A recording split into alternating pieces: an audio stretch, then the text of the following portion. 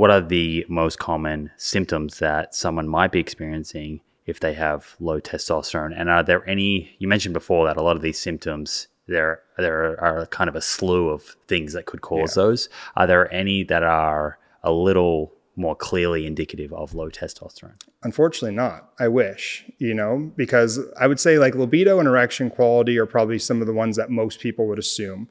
But, libido, that's so psychological, probably more than anything. Erection quality, I would argue, like, having ED in this country is more associated with atherosclerosis than it is hormones.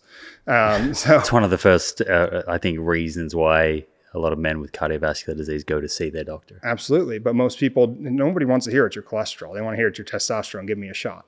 But yeah, we're talking, libido, poor erection quality, being fatigued, putting on body fat, having a hard time putting on muscle, lower, like poor mood, brain fog. But I'm sure you could have just listed off 5 things for each of those that it could also be. So it's very hard. Unfortunately, there's not one thing that it's like, oh, this is 100% testosterone. Right.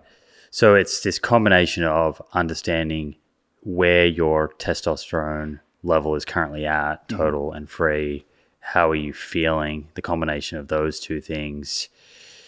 Are there any other hormones that someone would be testing at the same time to get a kind of better understanding as to, whether the experience, how they're feeling subjectively is a kind of sex hormone issue and they should pursue some type of hormone optimization? Yeah. I mean, if they're doing their due diligence, which is another thing, oftentimes they'll just pull the testosterone, and that's not ideal in my opinion. We have other things like thyroid. Prolactin is a big one. A lot of people have probably never had their prolactin tested.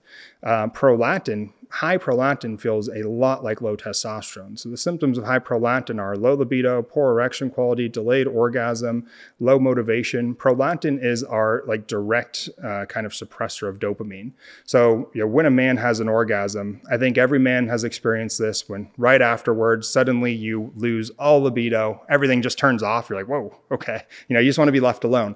That's mediated via prolactin. So some guys have elevated prolactin for multiple different reasons. Drugs like SSRIs can cause it. There's some thought that foods like dairy can cause elevations of prolactin. Marijuana, THC can cause elevations of prolactin. A lot of guys have a high level of prolactin, which is suppressing dopamine, and they're inappropriately thinking it's their testosterone when it's their prolactin. Conversely, if you have a low thyroid, you have high levels of TSH and you have high levels of thyrotropin releasing hormone, which also stimulate prolactin. So sometimes it's a thyroid issue and you have low energy because of the thyroid, you have low libido because the thyroid is stimulating prolactin. So all of these hormones are so complex that it's a lot more than, spitting a saliva test of testosterone, sending it off to a clinic and they send you, a TRT script. Mm-hmm. You mentioned hypogonadism. Yeah, before, low testosterone. Right, low testosterone. I've seen people talking about primary and secondary. Yeah. What are the differences between those, and when might someone order lab tests looking at, I think, LH and FSH, those two hormones you mentioned before, which are produced by the pituitary gland. They stimulate these cells in the testes to produce sperm and to produce testosterone. So big question there, but what's the difference between primary and secondary hypogonadism? And when, if at all, would you test LH and FSH? I think you always should if you're looking at testosterone, because you definitely want the whole picture. So to break down or to separate primary from secondary is there's an issue in the testes.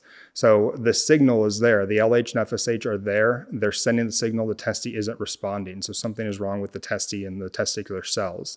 So that's primary hypogonadism. Secondary would be there's an issue in the either hypothalamus or pituitary. Your LH and FSH are suppressed and you're not producing the testosterone.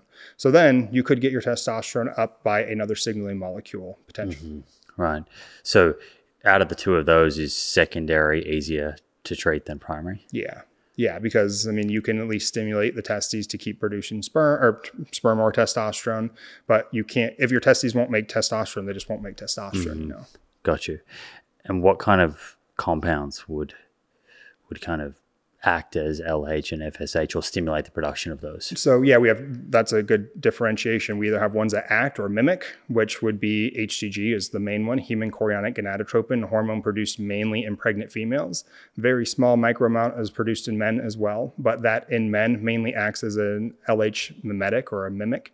So it mimics LH, it binds to LH receptors and stimulates Leydig cells to produce testosterone.